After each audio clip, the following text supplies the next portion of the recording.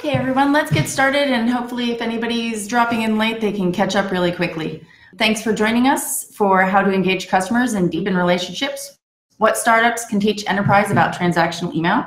I'm Megan Tobin, VP of Marketing here at Dispatch by Send With Us, and I'm your moderator today. I'd like to introduce today's presenter, and that is Matt Harris, our founder and CEO at Send With Us, who has extensive email and product expertise. Thanks, Megan.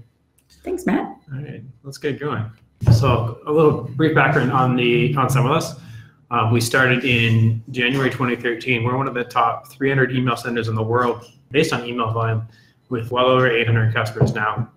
We're backed by some of the best investors in Silicon Valley. All right, so why are we here today? One of the core learnings we have out of working with numerous startup and growing unicorn-style private companies is how they differentiate themselves from the enterprise that they're disrupting. So that's what we really want to talk about today. Is like, what do they do that's so great, and what can enterprise learn from that? So we're going to talk through kind of like what email are we talking about? Why does it matter? Really dig into why these emails are important. Throw out some bad examples of how some companies are really failing with these, and then walk you through some really great examples, and hopefully give you a few concrete takeaways for what you can improve and how you can kind of address this, and then kind of close up with, at a deeper level, how to make fundamental organizational changes to kind of address the pitfalls of these emails. All right, so let's get going. So we're talking about transactional email, and but I want to start a little bit higher level. We did a report with the CMO Council earlier this year. It's really, really interesting. We have the full reports available on our site. One of the things we take out of it was that 87% of CMOs and VP of marketing are saying they're not realizing the full revenue potential of their existing customers, meaning that they're leaving money on the table because they're failing to maximize customers they've already acquired. And then 64% said they're failing to effectively leverage transactional emails, or they're not even trying. So that they've got existing customers that they've acquired, that they're engaging with their product or brand somehow, and they're not even trying to leverage transactional in order to engage with them. So there's a direct correlation between the failure of trying to work, effectively use transactional email, and failing to leverage the growth potential of existing customers. And that's kind of why we think this is really important. Why we want to dig in on it. Just kind of taking a deeper look, like what do we mean when we talk about transactional? But we're also talking about triggered, automated, and any kind of system-generated email. Every company and every organization has their own names for these. What we're really talking about are any kind of like one-to-one triggered emails from your company or your product or your subscription system out to a customer. A deep part of the customer experience, that's why we think they're so important. So some common examples, things like an order confirmation or an abandoned cart, password reset, welcome email. Maybe some more advanced examples like app notifications or shipping notifications. All of these are examples of what we consider transactional emails. So why are they so important?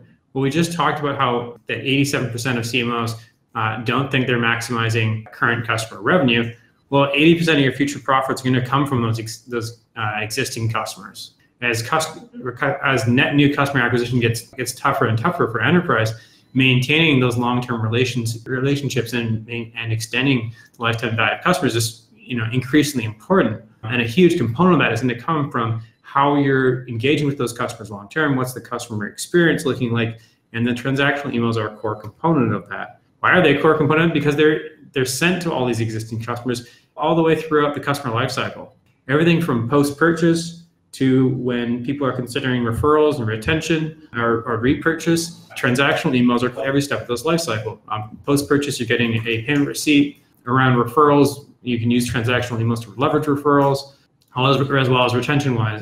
There's many, many different examples, but these emails are core to the customer lifecycle. So if we acknowledge that it's getting harder and harder to acquire net new, and we're going to be growing revenue through existing customers we're already working with, it only makes sense that enterprise needs to focus on the existing customers and leverage transactional emails in order to do that. That's one part of that strategy.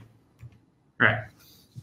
So hopefully I've gotten you bought in and excited that there's an opportunity here, because I think it's a pretty huge opportunity. Why are startups really great at this and what enterprise struggle? In general, startups tend to excel over enterprise because they're hyper-focused on building extremely loyal customers and building extremely awesome customer experiences. And they do that because the startup team is smaller, it can move faster, and people working on the startup can collaborate and change things faster to address these things.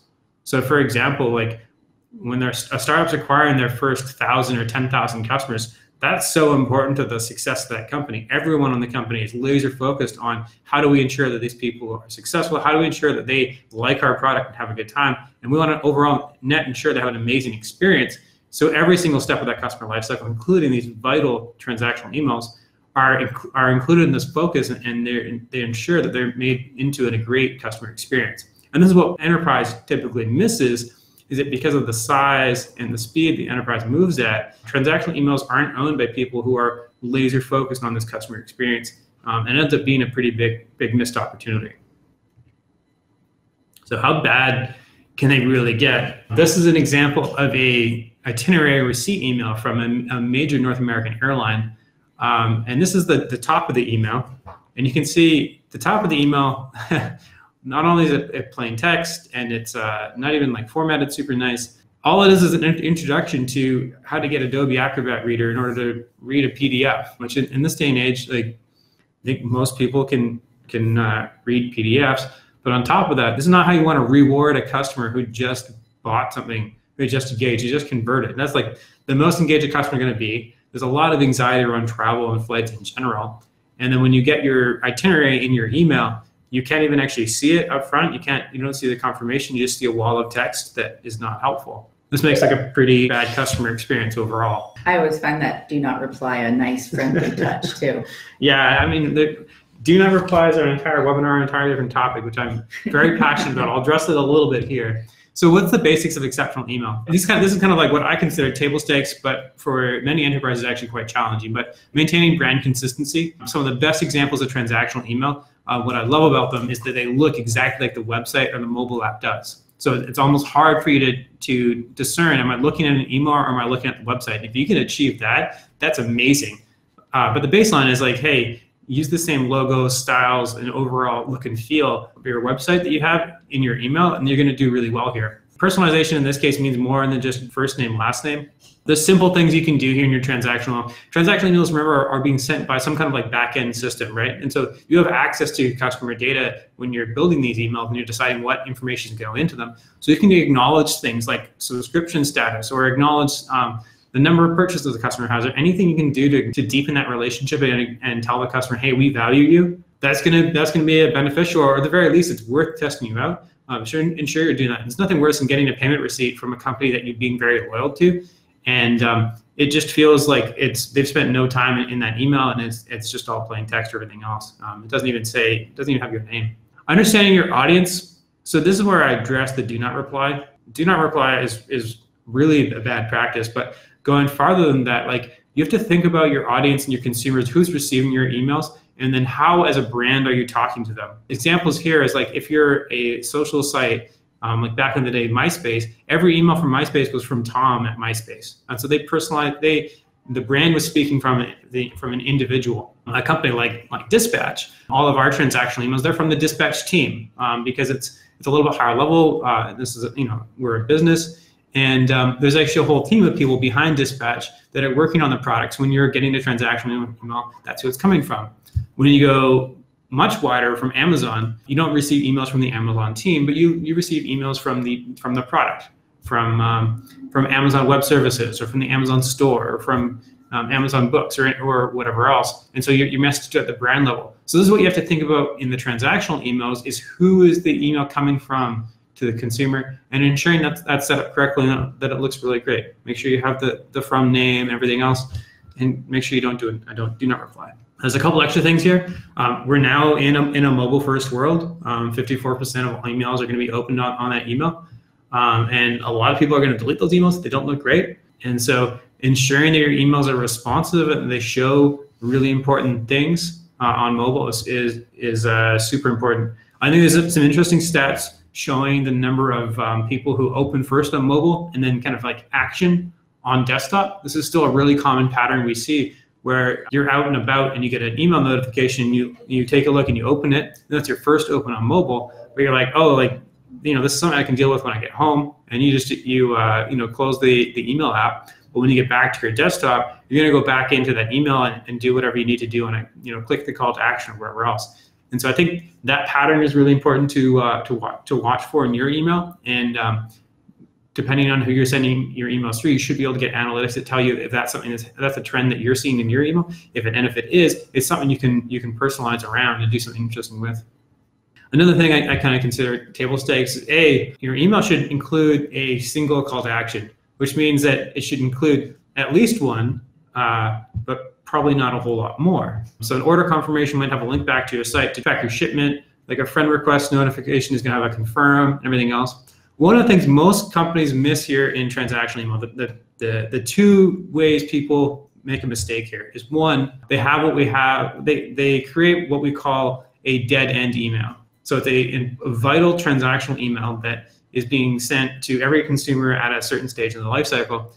They have no call to action in the email whatsoever. And I don't think there's any excuse for doing this. Every email should have a call to action, even if it's just click here to go back to your dashboard, click here to go back to your billing history, like something. There has to be something of value you can provide to the customer that they're going to be able to click through and go back to the site. And so that we call that a dead end email when there's no call to actions. And I think that's something to really look out for, because you're missing a chance to engage with the customer there and have them go deep with your product.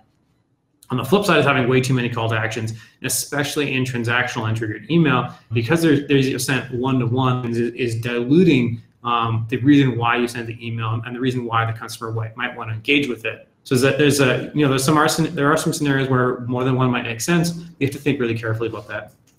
All right, let's go into some of the goods. These are some of my favorites. All right, so this is a welcome email from Asana, which is a task management, project management product. You can see on the right-hand side is kind of just a view of the top of the email. What I really love about this email is the use of an animation just to show what Asana is going to help you do, and that it's going to help you tick things off your to-do list. And that's kind of like the core value prop of Asana is like using this platform, you're going to be more productive and you can get more things done. And I think this is a great example to visually show it right at the top of the email. I think it's awesome. It's really great. Part of how this email gets exceptional is the clear H1 and all the rest of the clear messaging in this. Like, it's very, very clean email, which I love as well. It's perfectly on brand for Asana. It doesn't quite look like their website or any of their apps, but it is on brand in terms of fonts, colors, and everything else, which I think is great. My only critique of this email is that the call to action is going to be hidden below the fold, especially on mobile, which is a little bit risky from Asana, but I think they're making the bet that the animation they have is going to be engaging enough that people are going to want to go down, scroll down, and click through. Overall, I think it's a really excellent welcome email. Here's an example from a really great clothing company called MeUndies. So this is an order confirmation email. If you haven't experienced any of the MeUndies marketing or messaging before, opening with this giant hero image of this couple is like, this is on point for their brands. This email looks like their website. It looks like every other piece of marketing they have, which is awesome. And then it opens with the full sentence paragraphs here of acknowledging the customer and thanking them for shopping. And it's really straightforward. It's not a lot of text, but I think it's a really nice way to balance the massive hero image with some simple language saying, hey, we've acknowledged we've got your order. Thanks a lot. We appreciate it. You can see kind of on the left-hand side in the middle here, they do include like a standard receipt style information, like with line items, which is really great as well. How this order confirmation email gets exceptional is when you go look down at the bottom, they've got a referral component baked into their order confirmation, which I think is awesome. I think this is a great use of space in the transactional email. It's small and it's tasteful and it's just a small percentage of the overall email, but giving people the invitation of, hey, do you want to refer a friend? And what MeUndies does here, which is really great, is it's a double-sided referral. So if I make the referral, I'm getting $20, but I'm also giving my friend who I refer 20% off their first purchase. That's a really great offer from MeUndies. That's really generous.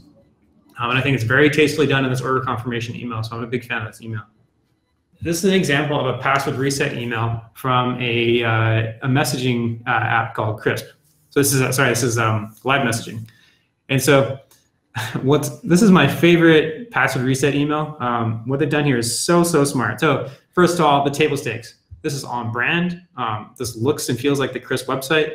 The messaging here is really, really simple. And it has a really great recover my password call to action, which is front and center. What Crisp has done that's really amazing is the below the fold component here that says tired of forgetting your password. and they linked to 3 of the top password management apps. So these are not affiliate links. These are just straight up links to their websites. And the only thing amazing here is Crisp has acknowledged that, hey, if people are forgetting their passwords, they're probably not using password management. So we, Crisp, as a brand, can provide more value to our customers. We can help them by making a recommendation here. And like there's no monetary value. This is just creating goodwill and a good customer experience overall. So I love this password reset email. I love just in general providing value back to your customers where it makes sense, and like that not having to be necessarily like a monetary transaction. I think it's really great. If I had to have any complaints about this email, which I do, there's I think 4 different font sizes, styles, color, like font sizes, colors, and some italics mixed in. And so I think it could be cleaned up a little bit from the typography side, but I'm really nitpicking when I get to that level. So overall, an amazing email from the Crisp team. So I'm super happy about that. Final example, I know I'm nerding out a little bit with these emails, but these are really great. This is an abandoned cart email from Chubby's, which is it's an amazingly clean email. Again, we're on brand. We have a single call to action. A great use of like giant H1 text will allow me to transport you back to your shopping cart, and a really great image, kind of on brand for the Chubby's brand. I think one of the cool things they've done here from a product standpoint, this isn't just like abandoned cart, like click here to go back to the site. That takes you back to like a checkout page with your shopping cart, which I think is really sweet. And it's a great email from Chubby's. How are these startups and these companies getting to the point where they can get these emails really good? I started the webinar trying to establish in your mind the value of the transactional email in relation to growing revenue from existing customers. And I think startups recognize this. They recognize the importance of these emails to their bottom line. There's stats saying that the existing customers are going to spend 67% more on average than new customers. Startups are acknowledging that this is a useful and like really valuable, important thing. What they're doing at an organizational level is ensuring that the teams that care most about the customer are able to collaborate and get involved in these emails and ensure they're really great experiences without creating long processes or like having to go back to engineering too much or whatever else. Like there needs to be a quick way that people can collaborate and work on and change these emails. As marketing priorities change, like maybe referral programs become more important or less important, you need to be able to reflect that change in the transactional email just like you're doing it everywhere else. And that's key to maximizing revenue potential of these transactional emails. So you can do this too. Like, every company out there sends some baseline of transactional emails, acknowledges there can be a significant revenue lift from these emails. You can look at it from increasing revenue from existing customers or increasing repurchases from existing customers. There's a lot of different compelling arguments I can make, but at the end of the day, these emails are fundamental into the customer lifecycle. And so at the very least, you want to ensure that these messages are on brand and look great. Otherwise, it's kind of a slap in the customer's face because they're engaging with your brand, they're purchasing something, and then you're not treating them to like a high quality experience like you might be on your website or your app or anywhere else. So again, like I'm gonna hammer this home, but prioritize these transactional emails. Get them outside of the source code, or get them away from your engineering team who truly don't want to own the look and feel and the content of these emails, and put this in the hands of your product team, product marketing, or just pure email marketing teams to ensure that they can make sure they're on point. You need systems that allow you to edit and reuse email components. Obviously, the minute when you take these emails outside of source code, you need to reduce the amount of overall work it is to maintain and change these emails over time. We talk to a lot of customers, and a really painful process for them is going through a rebrand or a logo update. This can literally take an enterprise more than a year to do a logo update in all of their transactional emails. And I think if that's the state you're in, if it's going to take you a year to do a brand update in your transactional emails, there's no way you're going to be able to effectively use these emails to drive customer revenue or drive retention. You're not going to be able to move fast enough, and that's a key indicator that the right people, the people who are hyper-focused on that customer experience, don't have control over those emails the way they need to. And so that's something to think about. There's a component here, though, of that, these emails are core to the customer lifecycle. So security and trust is a really huge thing. When I say trust, I mean trust within your organization. Your engineering team needs to be able to trust that these emails are going to work. Your product team has to trust that these emails are going to work. Your legal has to trust that these emails are going to be compliant. And so ensuring that there's a process and workflow that people can trust is super important. This is our shameless plug.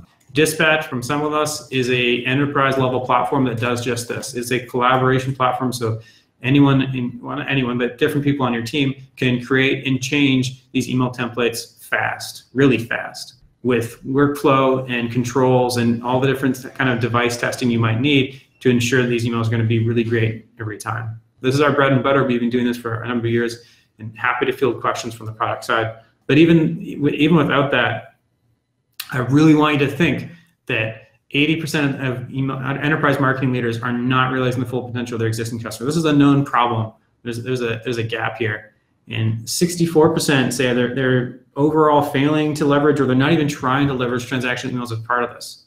And I think that's worth a change. Your customers deserve a change. And I don't care if you use our platform to accomplish this, or if you do something else. But I do think that your customers deserve a better experience, and they deserve your very best. And that's what it's important to change.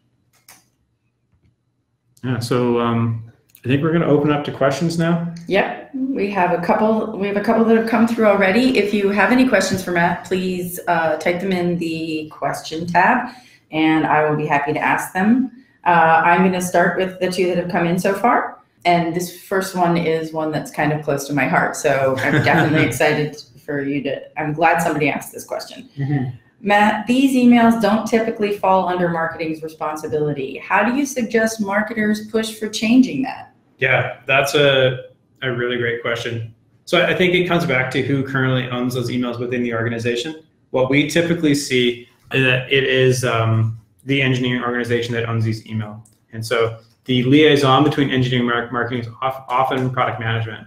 So the challenge to marketing is to go to product management and make a compelling case. Marketing has sufficient need to collaborate and work and edit and change these emails that it's going to be too much work for product management to be the go-between, creating tickets and tasks and having the engineering team then respond. So there's an argument there that can be made, and that's usually fairly straightforward. You say, hey, we want to be able to change these emails like once a week.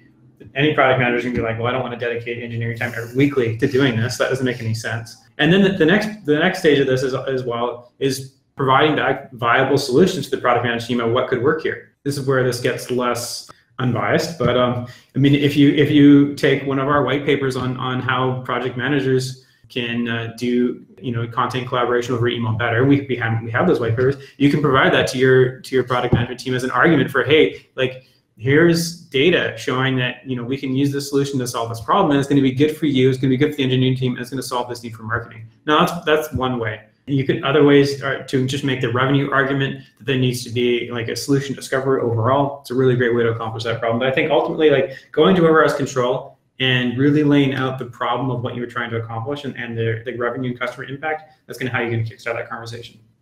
Great. We had a good question that came through based on something you said. When you say get these emails out of the code base, exactly how hard is that to do?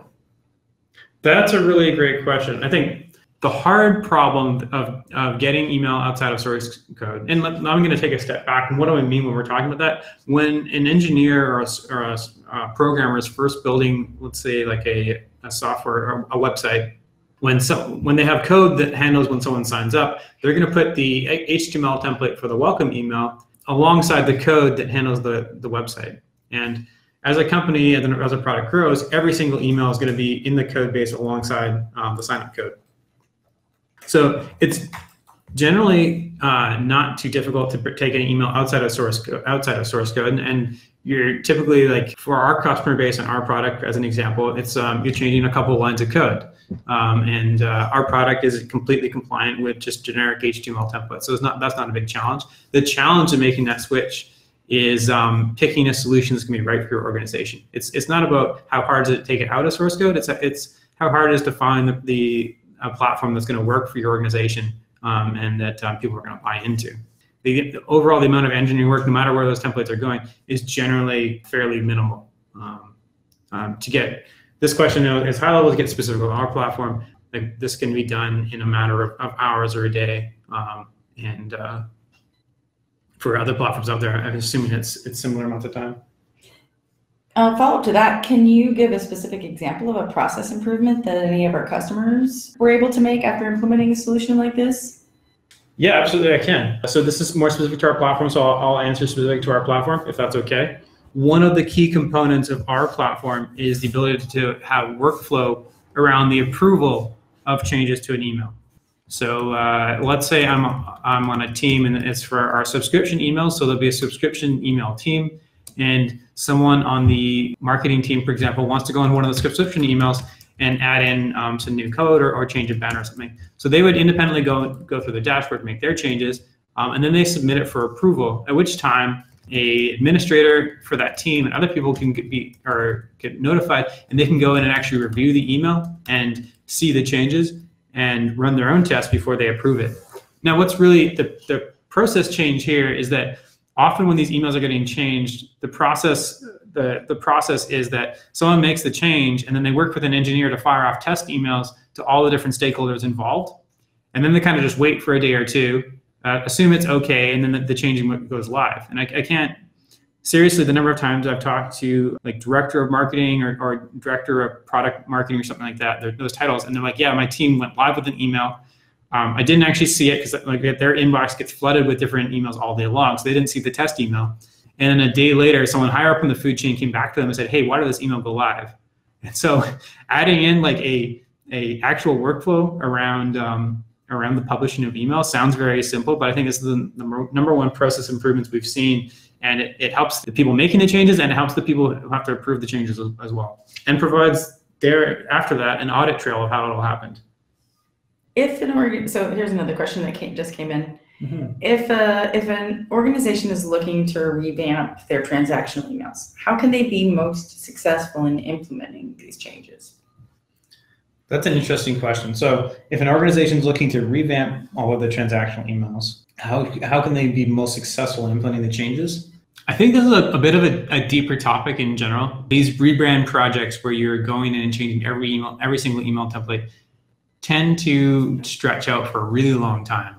So my first point would be, if you're looking to revamp all your emails, that's the perfect time to reevaluate how you're storing and collaborating on those emails. If all your emails are in source code and you're looking to revamp them all, that's going to be an extremely painful process, and it'll be way less painful to first change how you're storing those emails using a content management platform like us as an example, and then going through the process of changing them all. That would be my number one. I was like, look at how the emails are currently being stored, and just questioning, like, is the status quo still okay? And the answer could be like, yes, we still want to keep building this in source code. That's fine. I think you want to start with that question. The next thing I'd want to look at is kind of answering the question of, okay, we're looking at changing all of our emails. How are our emails built today? And when I say built, what I'm referencing is that when you use a system like ours or any other email management system out there today, the concept of building emails through components is now kind of like de facto for these platforms. And so you want to look at, are your emails using components today? And if they're not, you want to look at, okay, can we move to a component-based email system? And why are components so important? Components are what you're going to be using in the future to ensure that every email has a standard header and footer. They can still be dynamic, but every email is going to have the same look and feel and the same buttons and the same CSS and all of this. If you're building emails through components, you're going to be way more successful in doing that. And so, in general, what's important there is if you're looking at revamping, you need to look at what are the current technologies used to build email, and how can we catch up? Does your current email process have built-in device testing or built-in testing for staging and development as well as production? Like, look at those kind of questions too, and kind of, overall, if you're doing a rebrand of all emails, it's a good time to challenge the status quo of every step of how you're building emails today to ensure that you're not wasting time. What I mean there is that changing the platform, changing how this content is hosted and collaborated on, could mean that you're going from a year-long project, because this is it'll drag out, and it's going to happen in a matter of weeks instead. And that's a ton of time saved, and that gets to a point where you can actually start moving effectively.